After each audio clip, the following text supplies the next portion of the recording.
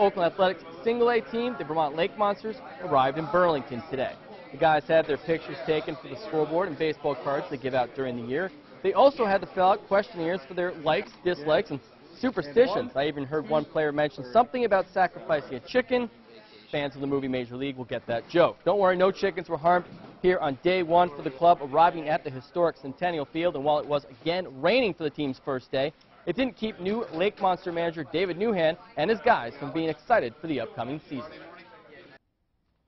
It's great to be out here, you know. I've been going for a couple months out in Phoenix with extended spring, and we're excited to all get out here and get under the lights. We're all excited to be here and get back to playing games. You know, we've all been down in Arizona working really hard the past 3 months, you know, trying to develop our games. So it feels good to get back here and, you know, get on a real pro schedule.